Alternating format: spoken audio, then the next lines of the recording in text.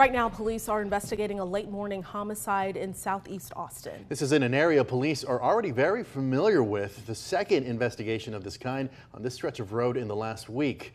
It happened on Burton Drive, that's east of I-35, just south of Riverside Drive. KXAN's Barrett Tryon is live there now with what we know. Barrett. Police have been here all day long at the Array Apartments that you see behind me. In fact, officers just leaving the scene in the last 5 minutes or so. Officers not saying exactly what happened, but we do know a man in his 20s has died. Now, right now, police tell us the investigation is still in its early stages, but what they're calling a disturbance happened just after 10:30 this morning. That man was pronounced dead on scene here.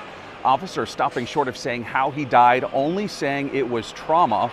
Now, at least one person has been detained. We're told everybody is cooperating. However, how it all unfolded is what officers are trying to figure out right now. In fact, they're not even sure if the people involved lived here. It is a spot, though, that officers are very familiar with. According to the officers that work this area and that are currently on scene, this is a very high crime area. We are very aware of the activity that takes place in this apartment complex behind me. I don't know the specifics of the calls, but I know this is a very well-known area to APD. In fact, it was not even a week ago where police responded to a deadly shooting right across the street from here. Today's incident now marks the 36th homicide this year in Austin.